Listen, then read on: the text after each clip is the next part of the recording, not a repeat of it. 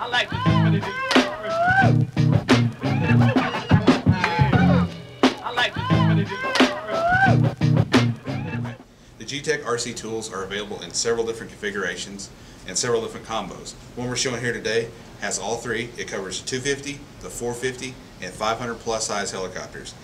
The 500 tool has a hole for a 5mm rod or a fly bar, 4mm and 3mm. The next section, we're going to show you how to install the tool on the head of the helicopter. We have a Flybarless 700 size electric. All that's required is to remove the existing head block, reuse the same screw, and install the tool to the head block.